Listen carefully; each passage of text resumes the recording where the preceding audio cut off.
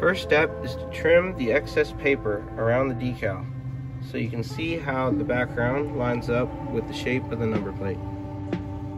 You can trim off the excess paper with scissors or with an X-Acto blade.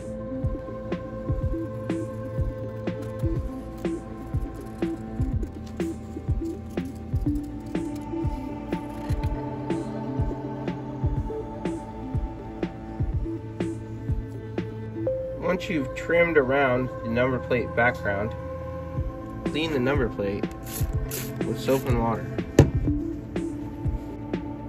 Once you have lined up the background with the plate, tape it in place with several pieces of blue painter's tape.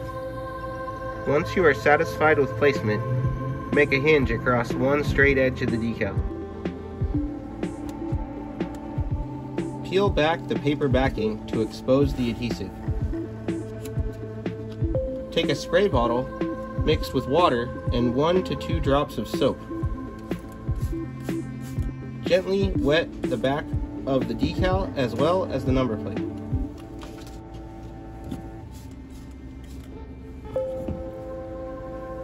Using a vinyl application tool, very slowly and carefully start applying the number plate background.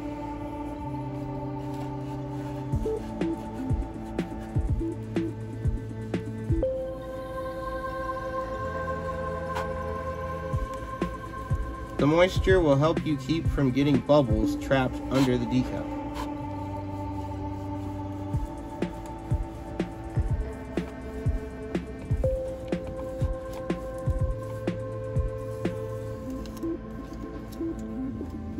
Squeegee out any remaining bubbles you see under the background.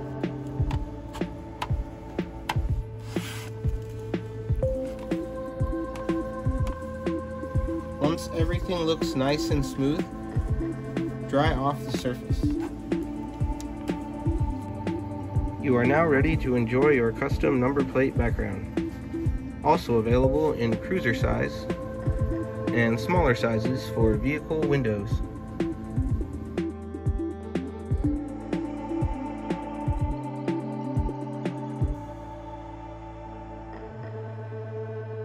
Ready? Watch the gate.